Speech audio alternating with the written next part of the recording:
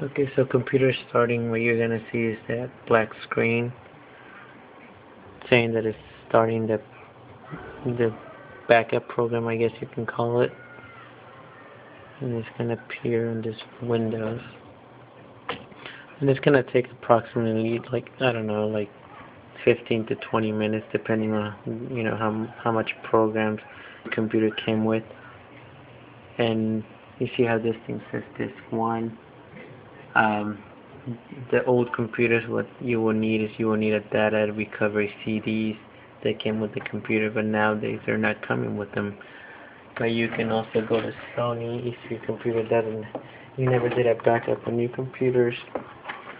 You can always go to Sony.com or SonyStyle.com or eSupport.com, and then you can also order the CDs, which they're not expensive at all. When you need them, you need them. You just need to buy them.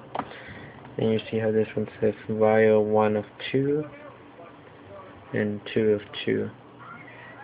So you can just buy them and keep them, or make copies in case you lose it. Like, I have a couple just because I used to have many Sonys. I'm a Sony fan. See, like, for example, this one you can't really see. Let me turn on the light here. Okay. Here's another one for, this is, I believe, for, yeah, that's for the laptop that I used to have. And I purchased it, but it never came with the recovery CD on the, on the box when I bought it. So I just ended up buying it just to have it, and sold the laptop and forgot to give this to the person. Not that they will need it, because the laptop was in great condition, but, and so yeah, you just want to make sure. I will buy it if I were all of you, just to make sure you have it available in case an emergency happens.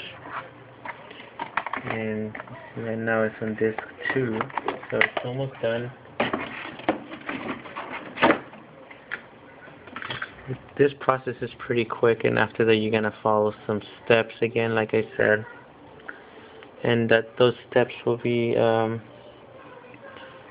change to make sure you're setting up the time and zone, or whatever you call it, and then internet connectivity, and yeah, so that's it. So let's wait a little bit. It's almost done. It says 1 minute. Sometimes I could be wrong. I have waited a long time in the past with different computers I have fixed. Now it shows that disk 3 is installing.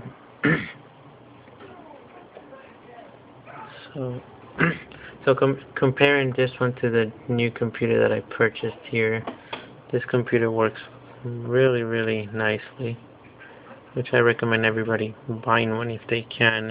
If not, there's always different options. But this one, like I said, is a 24-inch. This is a all-in-one touchscreen computer, and I bought it a couple of months ago. And now I notice that they have a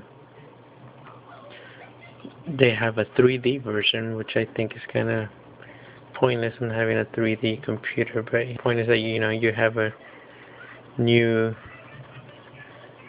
you buy something new, and then I don't know, or like a couple of months later, the brand new one just popping out. And it's kind of funny how technology works. You buy something new, and the next month something newer came out. But I'm currently working on a project, video project here that I was seeing on YouTube also. Anyways, going back here, and I noticed that it has finished. So you press next, and then finish, and the screen will turn off, computer will restart. Excuse me.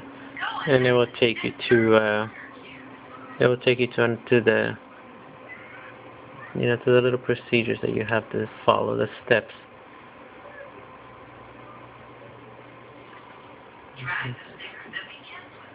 This computer, it was purchased, I believe, back in 2004 or 2003. Pretty nice. I mean, it lasts me for a while. I still have it. I don't want to get rid of it.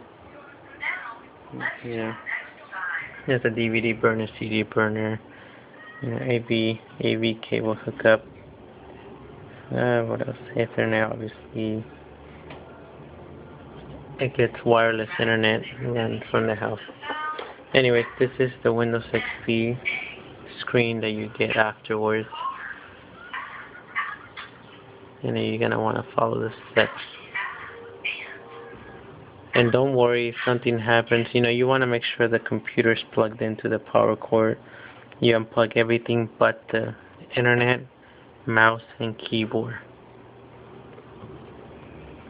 Okay.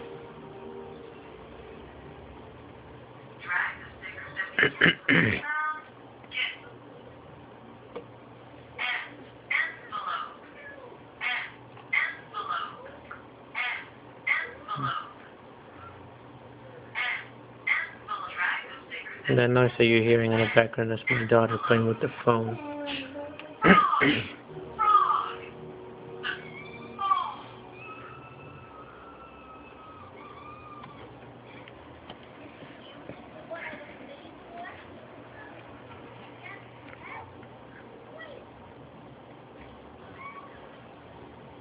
Okay, I'm going to go ahead and stop it here because it's taking a while. I don't want you guys to be sitting here waiting, so I'll start recording once it starts.